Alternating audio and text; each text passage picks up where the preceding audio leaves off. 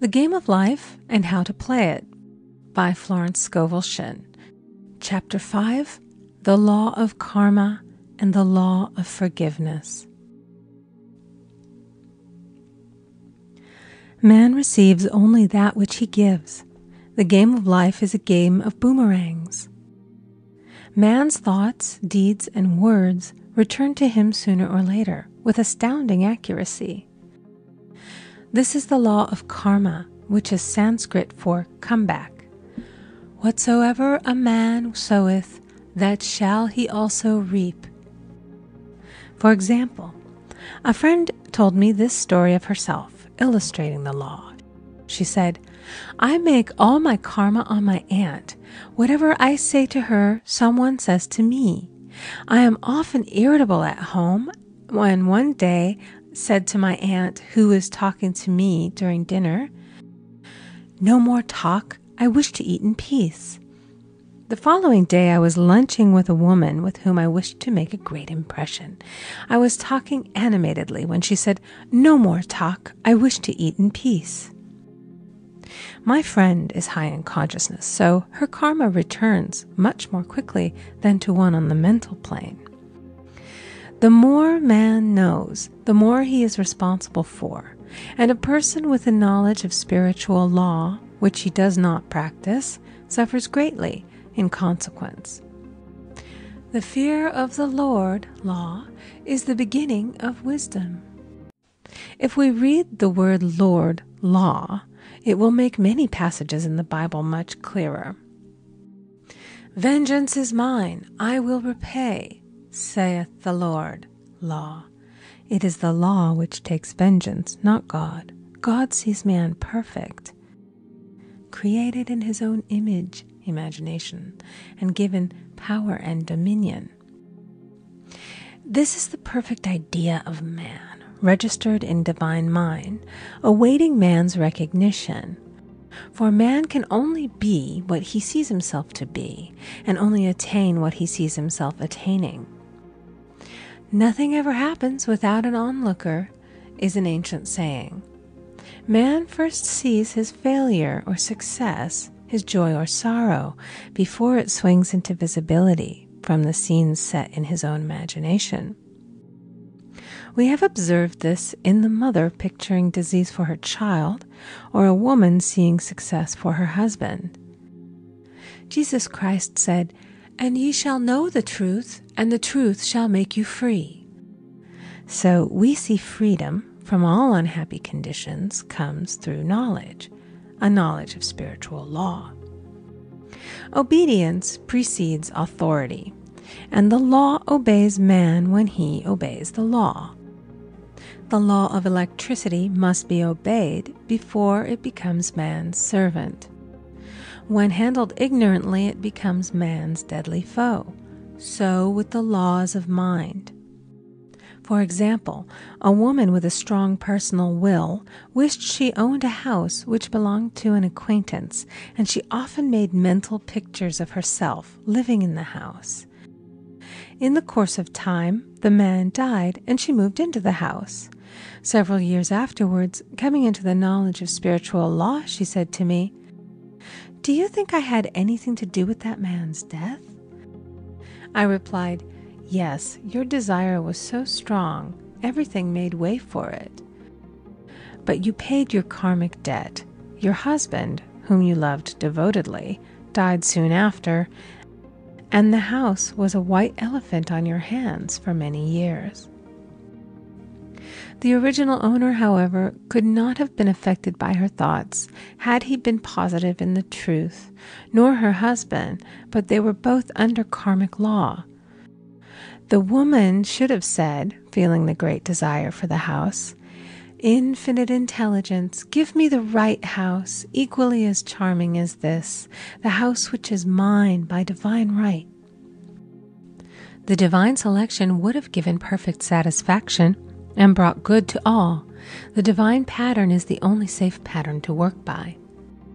Desire is a tremendous force and must be directed in the right channels, or chaos ensues. In demonstrating, the most important step is the first step, to ask aright. Man should always demand only that which is his by divine right. To go back to the illustration, had the woman taken this attitude, if this house I desire is mine, I cannot lose it. If it is not, give me its equivalent. The man might have decided to move out harmoniously had it been the divine selection for her, or another house would have been substituted. Anything forced into manifestation through personal will is always ill-got and has ever bad success.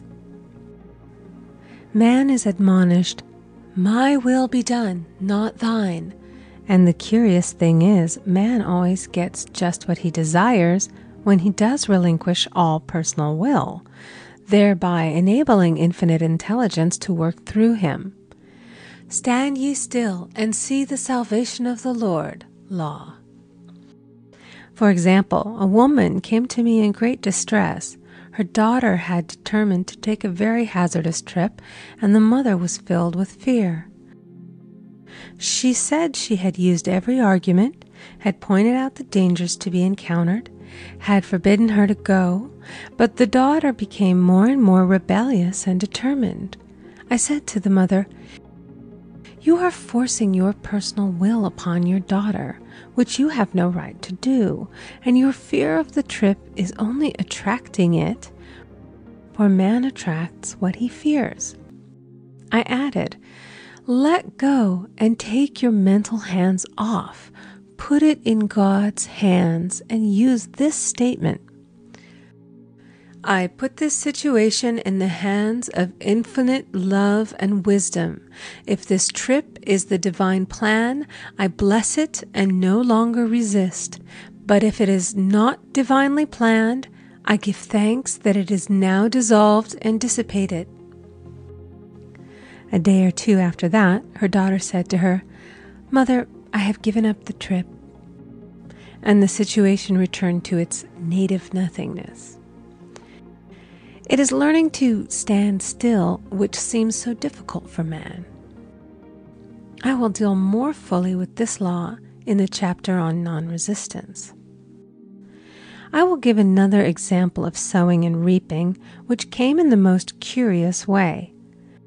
A woman came to me saying she had received a counterfeit $20 bill given to her at the bank.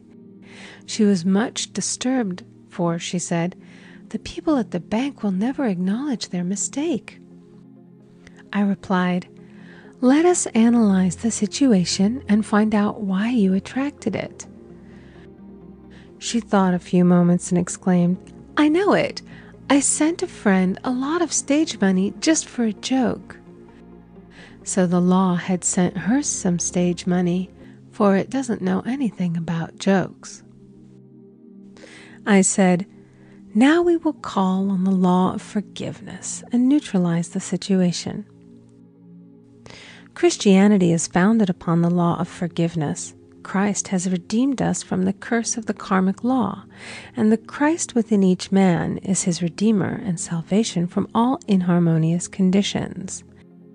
So I said, "Infinite Spirit, we call on the law of forgiveness and give thanks that she is under grace and not under law, and cannot lose this $20, which is hers by divine right." Now, I said, go back to the bank and tell them, fearlessly, that it was given you there by mistake.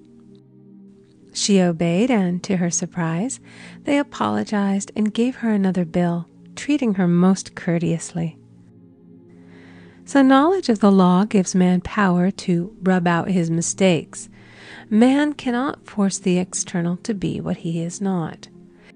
If he desires riches, he must be rich first in consciousness. For example, a woman came to me asking treatment for prosperity. She did not take much interest in her household affairs, and her home was in great disorder. I said to her, "If you wish to be rich, you must be orderly. All men with great wealth are orderly, and order is heaven's first law." I added, "You will never become rich with a burnt match in the pincushion." She had a good sense of humor and commenced immediately putting her house in order. She rearranged furniture, straightened out her bureau drawers, cleaned rugs, and soon made a big financial demonstration, a gift from a relative. The woman herself became made over and keeps herself keyed up financially by being ever watchful of the external and expecting prosperity, knowing God is her supply. Many people are in ignorance of the fact that gifts and things are investments, and that hoarding and saving invariably lead to loss. There is that scattereth, and yet increaseth. There is that withholdeth more than is meet, but it tendeth to poverty. For example, I knew a man who wanted to buy a fur-lined overcoat. He and his wife went to various shops, but there was none he wanted. He said they were all too cheap looking. At last he was shown one the salesman said was valued at $1,000, but which the manager would sell him for $500 as it was late in the season. His financial possessions amounted to about $700. The reasoning mind would have said, "You can't afford to spend nearly all you have on a coat." But he was very intuitive and never reasoned. He turned to his wife and said, "If I get this coat, I'll make a ton of money." So his wife consented, weakly. About a month later, he received a $10,000 commission. The coat made him feel so rich, it linked him with success and prosperity. Without the coat, he would not have received the commission. It was an investment paying large dividends. If man ignores these leadings to spend or to give, the same amount of money will go in an uninteresting or unhappy way. For example, a woman told me on Thanksgiving Day she informed her family that they could not afford a Thanksgiving dinner. She had the money, but decided to save it. A few days later, someone entered her room and took from the bureau drawer the exact amount the dinner would have cost. The law always stands back of the man who spends fearlessly with wisdom. For example, one of my students was shopping with her little nephew. The child clamored for a toy, which she told him she could not afford to buy. She realized suddenly that she was seeking lack and not recognizing God as her supply. So she bought the toy and on her way home picked up in the street the exact amount of money she had paid for it. Man's supply is inexhaustible and unfailing when fully trusted, but faith or trust must precede the demonstration. According to your faith be it unto you. Faith is the substance of things hoped for and the evidence of things not seen. For faith holds the vision steady, and the adverse pictures are dissolved and dissipated, and in due season we shall reap, if we faint not. Jesus Christ brought the good news, the gospel, that there was a higher law than the law of karma, and that law transcends the law of karma. It is the law of grace or forgiveness. It is the law which frees man from the law of cause and effect, the law of consequence. Under grace, not under law. We are told that on this plane, man reaps where he has not sown. The gifts of God are simply poured out upon him. All that the kingdom affords is his. This continued state of bliss awaits the man who has overcome the race or world thought. In the world thought there is tribulation, but as Jesus Christ said, "Be of good cheer, I have overcome the world." The world thought is that of sin, sickness, and death. He saw their absolute unreality and said, "Sickness and sorrow shall pass away, and death itself, the last enemy, be overcome." We now know, from a scientific standpoint, that death could be overcome by stamping the subconscious mind with the conviction of eternal youth and eternal life. The subconscious, being simply power without direction, carries out orders without questioning. Working under the direction of the superconscious, the Christ or God within man, the resurrection of the body would be accomplished. Man would no longer throw off his body in death. It would be transformed into the body electric, sung by Walt Whitman, for Christianity is founded upon the forgiveness of sins and an empty tomb. End of chapter 5.